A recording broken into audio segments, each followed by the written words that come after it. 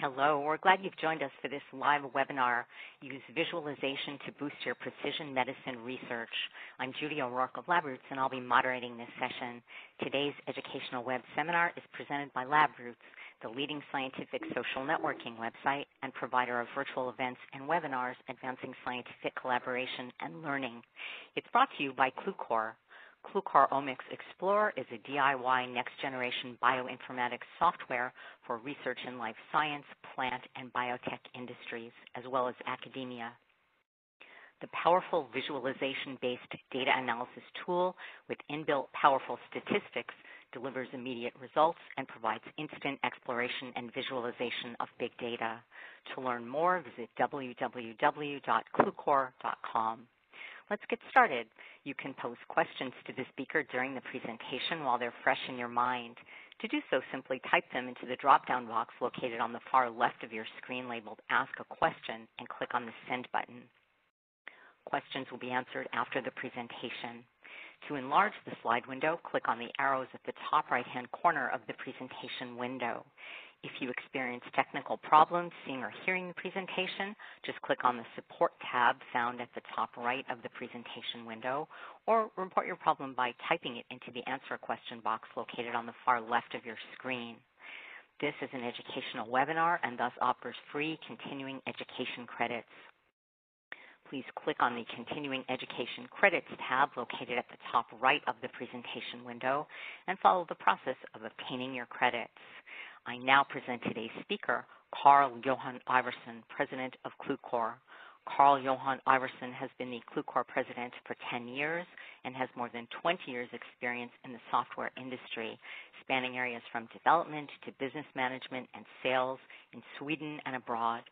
Carl-Johan Ivarsson will now begin his presentation. Okay, thank you for the introduction. Visualization-driven data analysis have many benefits. As you can see, you can immediately start to draw conclusions based on a visualization as the one that is rotating in front of you. The user can see what is happening and control the analysis through all steps. This improves quality and enables better and more actionable results. Today's webinar will be very visual, and I will demonstrate live using Qlucore Omics Explorer.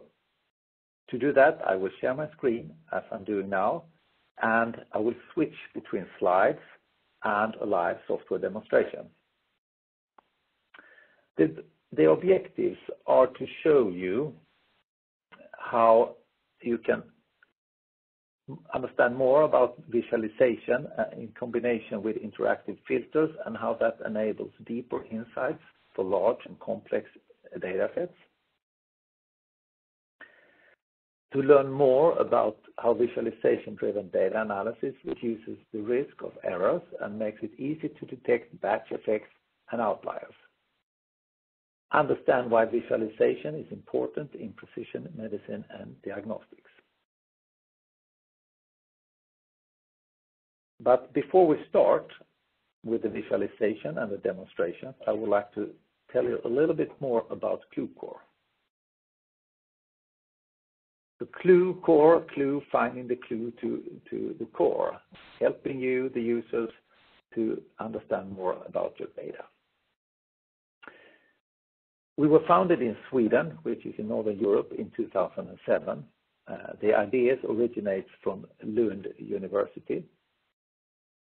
During the last 10 years, the company has developed significantly and now have clients in 25 countries and can list more than 600 articles in peer-reviewed journals that refers to Qlucore.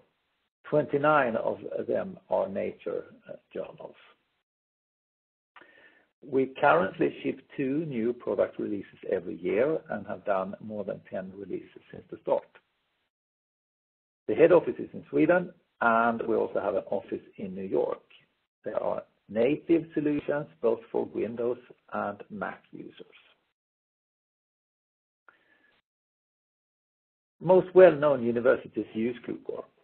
You can see a list of some well-known customers in the US above or in front of you, and you probably recognize the majority of them. 3 out of 5 of the largest pharma companies are customers, and a long list of smaller pharma and biotech companies as well as universities in Europe that we find in the bottom there, Oxford, Institute Pasteur, King's College, Karolinska, and so on and so on.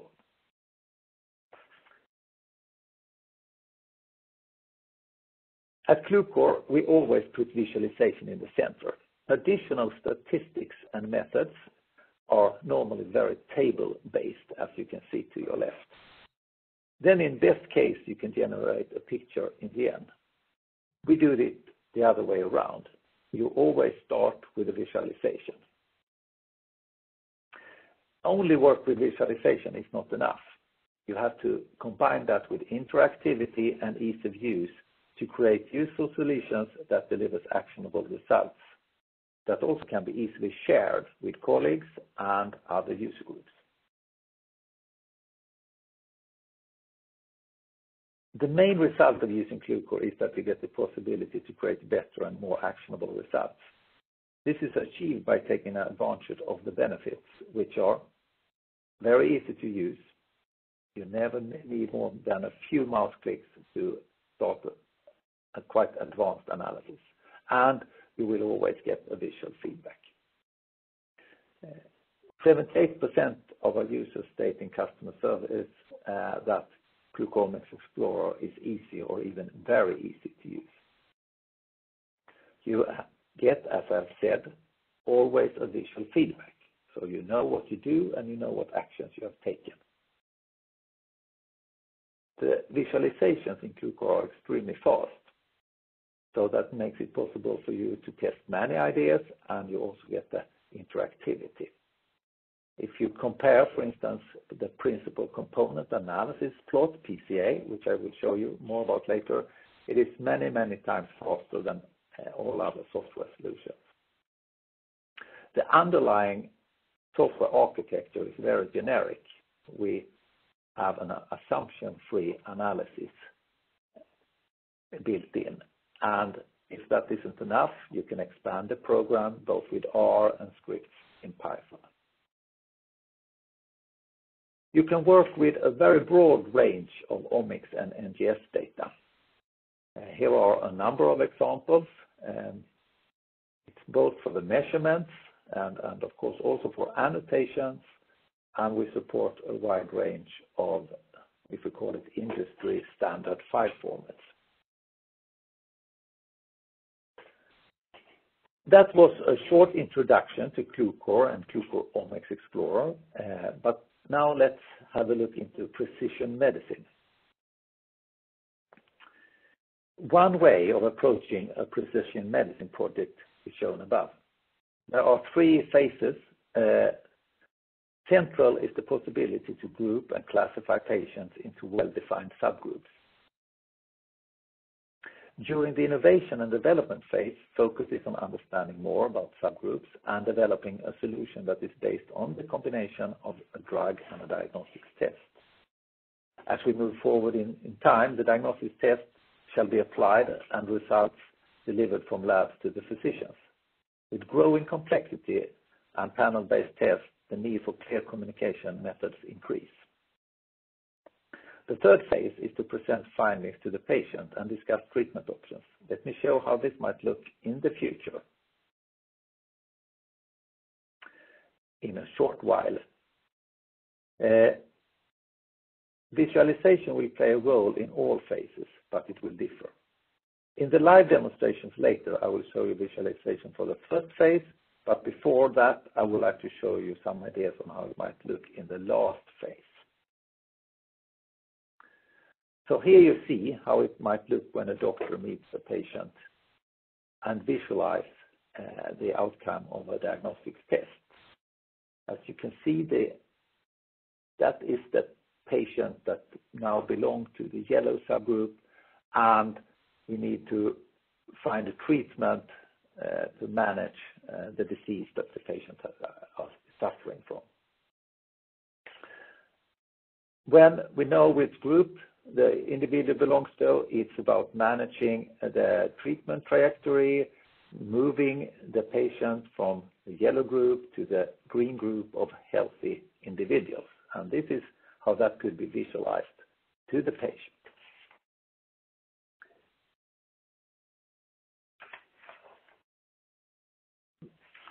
Okay, sorry. That brings me to going back from the patient, the third phase of a precision medicine project, to the first phase, and actually start to look at how software can help you in defining subgroups. So the first demonstration will show how you quickly and easy can do an initial inspection of a data set and how that can be verified towards known annotations. I will show you multiple visualizations and filters, and also give you some ideas on how the visualization can safeguard from missing important aspects of your data set. So now I will switch here to Qlucore Omics Explorer, which you have in front of you. I have already loaded a data set, and I have loaded a so-called PCA plot. In this case, there are 132 samples. Each sphere represents one patient. In this example, it's a patient who have leukemia. The three principal components here is a way of reducing the dimensionality of this large data set. There are 13,266 genes that are measured. So if you would print this in Excel, it would be like around 4,000 pages. So that gives you the size of the table or the matrix that we are managing. Before I dig into the analysis and exploration, let me just give you some short introduction to the user interface here. You control a lot of the actions with a pointer, and as you can see, I can rotate. I can select to label something, and I do it like that.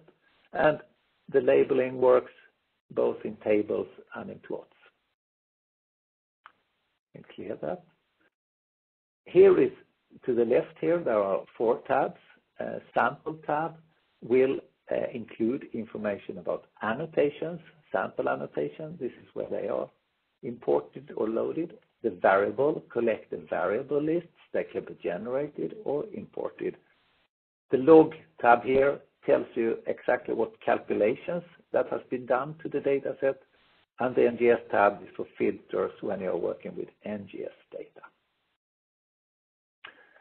This window here includes the statistical filters that you can use, so variance filtering here. Different type of ANOVA and t-tests are available here, and the extension here is for extensions out to R. You select the plot types up here, and there is quite a long range of different plots that you can select from. We will start to use the PCA plot and some of the tools. I will tell you a little bit more as we work our way through this data set, but I believe you have the basics now. So we would expect to see subgroups in a data set, and if it's a leukemia, but we are not seeing anything, and that is because there is noise in the data, and we need to manage that noise in some way. And variance filtering is a good tool to do that. And what we will do now is to remove variables by filtering on variance. So the variables with the smallest variance will be removed here. And as you see, this is really the unique feature, or one of the unique features of Qlucore. You get a fast and interactive response to your actions, exactly as I told you earlier. Then you can always discuss how much you should filter, and that depends on what type of objective you have. In this case, we are going to look for subgroups, so something that gives me a clear view. There is also a metric here called projection score, which I will not go into deeper, but green means that the visualization that you're looking at is a good representation of the data set. If we look here in the PCA plot, we can clearly see that there seems to be structure. There is one group over here. There is one here, or one here. Then there are a couple of samples here in the middle, which maybe they are our own group, or do they belong to this group over here? That is not easily decided at this point. And this is typically what I meant earlier with that you get the deeper insights into the data just by looking at it. It is also a possibility to detect like batch effect, because if this was a batch effect, if you, for instance, have an annotation describing that these were from a different geographical position or a different lab, that you will clearly see that directly. Now, what do you do when you have identified that group? Yeah, we create an annotation, give it a couple of values, color it, and then we are going to annotate those samples here. And this is how easy it is done.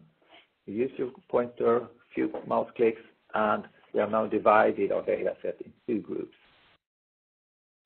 To learn more about this larger group here, we can temporarily remove those samples. And in Qlucore, you don't have to restart anything. You can just click that group, and they are removed, and now they are back.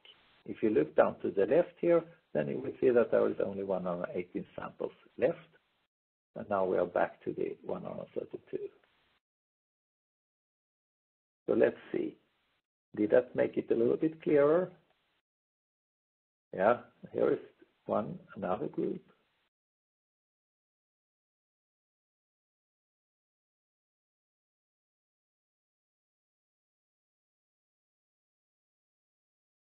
And then to get more information and help, you can connect the nearest neighbors, and then we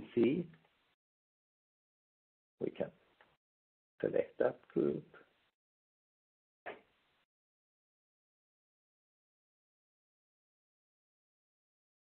And if we bring it back,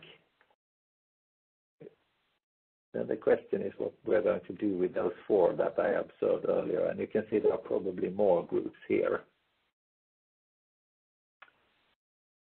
One way of then continuing would be to do the same thing, to remove all the 3 groups and then dig deeper into the rest of the data set, and do at least add one more group here, since it's so clear.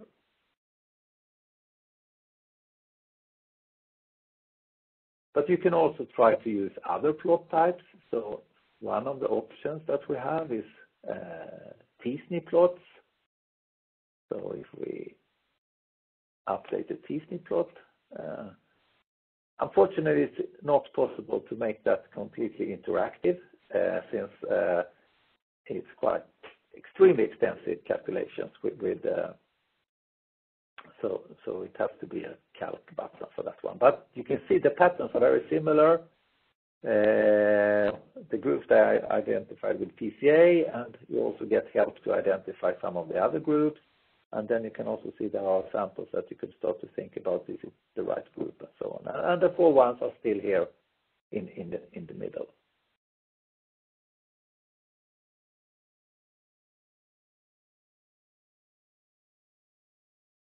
And we can, of course, annotate also in this plot. So if we take those, for instance, we have that information, and we can go back to the PCA plot. And let's see then what we have found. One way of doing that is to compare with existing annotations, if you have that. So let's create so-called synchronized plots, where you have all the same calculations being applied to the data set, but you can have different annotations. And there is an annotation here called leukemia subtype. And you see that we identified a yellow group, which is equal to this purple one here, TALLs. We identified that one over here, which is equal to the E2A PBX1 group, and so on, and so on. And we have also identified the white group over here that is called part of the other group, and so on. So we found relevant results is the conclusions, and we did that very quickly at the same time as we had good control of the process. This was a form of supervised clustering where the individual, the user, you are involved in deciding clusters. With Qlucore, you can also apply K-means plus clustering. Here is one example. So if I select like number of clusters, 7, I get the new annotation, and I can put that here. And you see we identify similar groups. So this is a way of verifying your results. So let me change here. So to summarize demonstration 1, it was quick to find structure, and we have had full control of the data through all the steps. And this enables the user to test many more ideas in a given time, do both easy and advanced analysis without being an analysis expert. You can utilize your domain knowledge for deeper insights. You can know things about the specific samples, and you can see that in the plots. And what we have seen when organizations implement the use of Qlucore, the biologists are able to ask the analysis experts better questions. We move on here to demonstration number 2. So back again to the programs soon, and after the demonstration you will know how visualization gives deep insights into data and why it can be very useful to combine visualization with statistical tests. You will also see how an example how you quickly can verify results in a second data set and how easy it is to communicate results using, for instance, a PCA.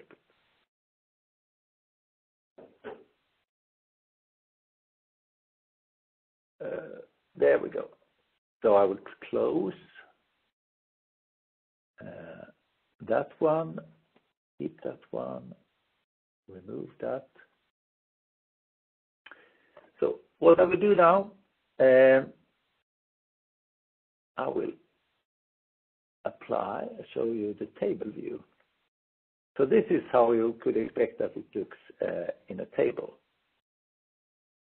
And then we are going to do a test, a t-test, a statistical test, two-group comparison. I use this annotation called leukemia subtype, and I will test for DAMLL group towards all other samples. And I just move this slider here, and you see how the number of variables goes down. So 295, I'll go down to around 100.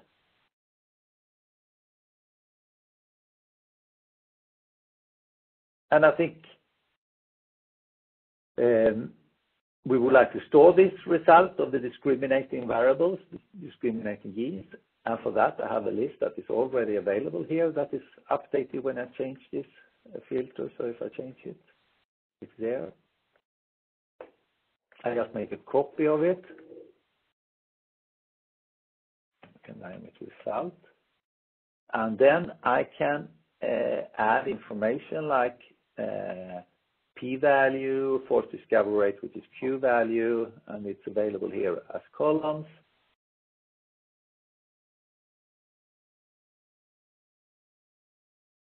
So it looks very good, and this is a typical step that you could do in R or any other software. But what can we see if we, for instance, bring up a visualization instead? So let's show you another one with a heat map, and I will get all my samples and I will color it according to the annotation we are working with.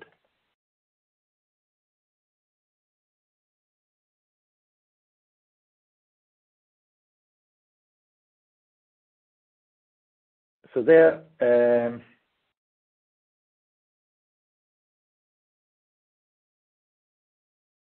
you see that there are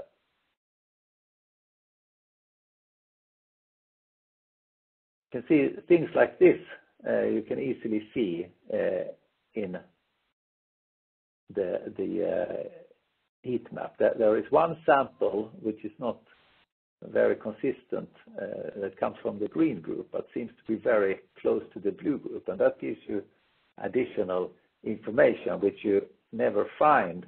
You don't have a chance to find that in a table, or by just looking at the selected variables with the lowest Q value. You need some sort of visualization to help you detect that there is one sample here that we might have to look a little bit closer to. And if you select the heat map or you select the PCA, it doesn't really matter, because you will pick out that specific sample, even if we have selected the 108 variables that are best on separating these blue groups, these blue samples from the others. There are one sample here that might need a closer investigation.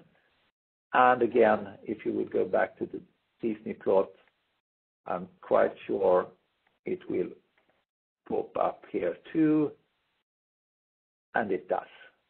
So it's very useful to use the visualization to complement your statistical test. Okay, we have now done a statistical test, we have visualized, we have learned more, dig deeper into the data, and we have a list of 100 most discriminating genes that can separate this TL-AML1 group from the others. Is it only specific to this data set, or does it have a broader meaning? One of the very useful tools in Qlucore Explorer is that you could download data from Gene Expression Omnibus in a very straightforward way. So here is another leukemia data set that some other group has done. I have loaded it. I have multiple data sets open, and we can. It's now on not on gene symbols, so I will have to adjust that, and I can do it in here. So now I soon have both my data set on gene symbols so that I can compare them.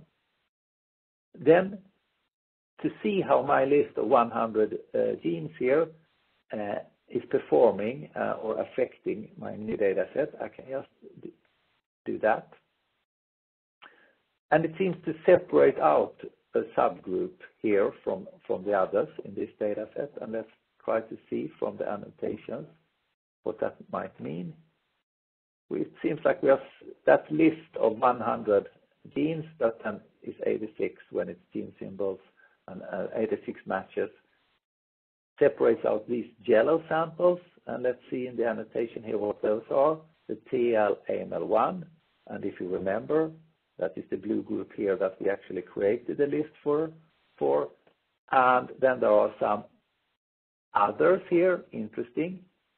And then there is TL-AML1 plus hyperdiploidy over there. So biologically, a very sound result than what we could have hoped for. And we have now verified the list generated in the first data set in the second data set, and done it in a very, very short time.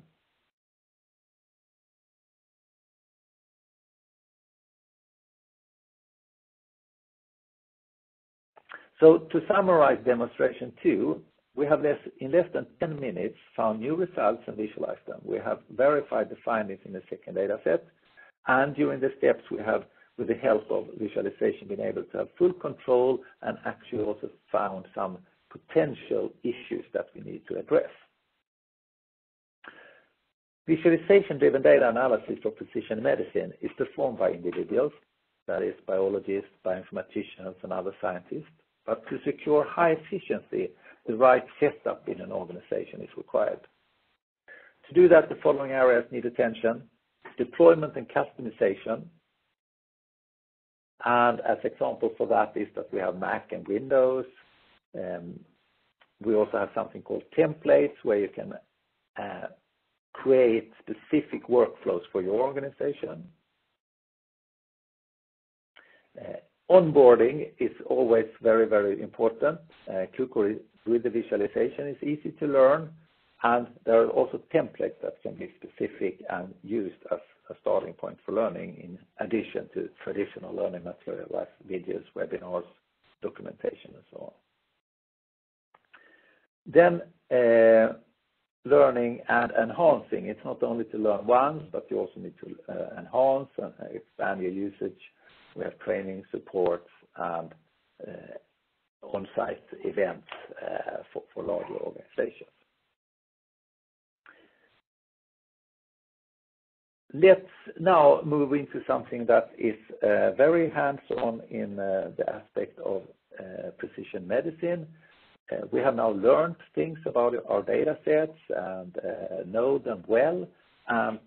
Next step could be to actually build a classifier and try it on some samples to see how it works. In the end, it is the outcome of precision medicine has to be a drug and a diagnostics test to come with it. So that I switch back here. Now I will close those data sets that I have used and bring in a training data set that I will use and a validation data set.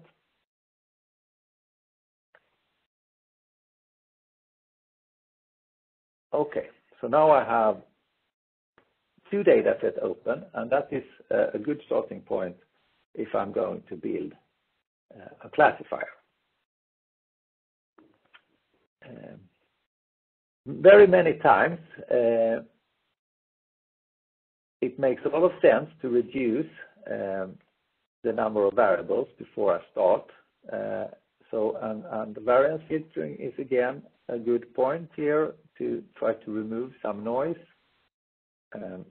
Exactly how much, it will have to be an iterative process, but one way is of course to use the visualization and try to find a point where there starts to be structure in the data set. That's not a bad starting point.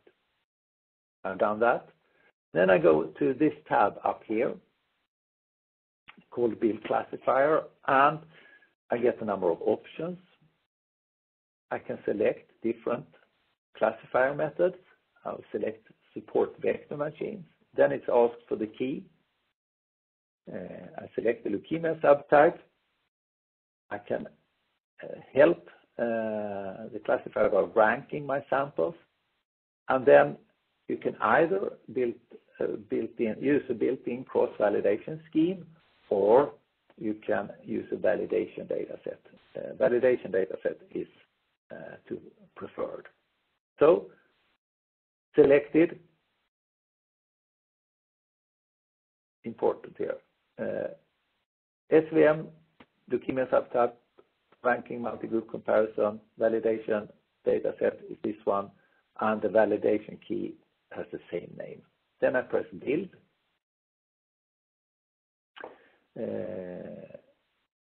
Lab root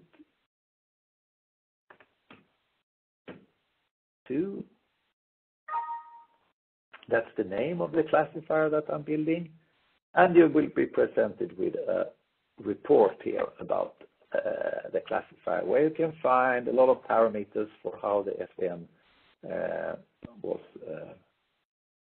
constructed, and you will see the outcome, and you can see we classified everything perfect without, but one sample in the TL-AML1 group wasn't classified correctly in the validation data set, which, yeah, of course, we would have wished for accuracy 1, and by tweaking, changing parameters and so on, we could probably achieve it, but this is still a good classifier. You get information about the hyperparameter that is used and tested, and you get a list of the variables that is used in the classifier. So then we are going to find out how it actually works on a new data set. So let me minimize those and import a third data set test. So here are a data set with 10 samples, and now I can apply that created classifier to this. And I get a new annotation. I can color accordingly, and then if we say the truth, then the original classification of these, and put that as labels,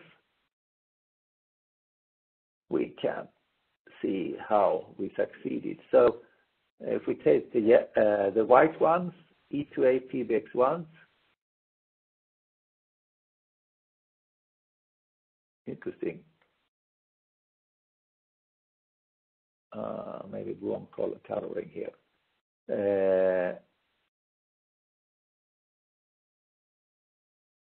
CARL, hyperdiploid, everything is as we want it to be. So with this last step, we have created a classifier. We have tested it, validated it, and also run it on a third data set, which brings us to the end of the demonstrations here. And to summarize, the precision medicine promise requires expanded measurements for drug development and diagnostics to companion new drugs. Visualization is a key tool to improve precision medicine science.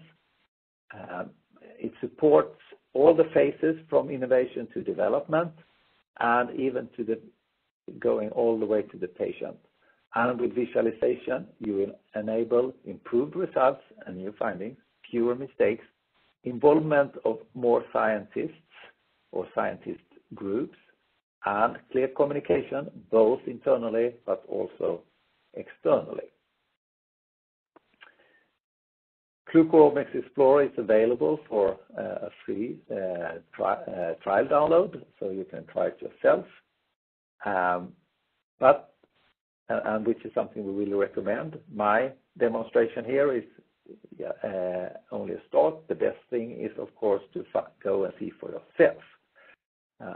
With that, we are opening up for questions. Thank you, Carl-Johan, for your presentation. A quick reminder for our audience on how to submit questions. Simply type them into the drop-down box located on the far left of your presentation window labeled Ask a Question, and click on the Send button. Carl-Johan Ivarsson will answer as many questions as time permits. The first question is, what type of classifiers do you support? Yeah, so there are currently 3 classifiers that we support. Support vector machine, random trees, and KNN. In not too far future, we will also support so-called XGBoost classifiers. Thank you. Next question is it possible to integrate the program in a workflow? Yes. So if you have workflows in your organization that can that are very specific, we have a functionality called templates to support that, where you or the organization can write scripts in Python that then are executed in Qlucore, which makes it possible to do maybe half of the steps that I have been showing you here, and then you get to a point where you then can continue the analysis. So the template is not the end point, but a new starting point. Thank you. Next question is, how easy is it to get started?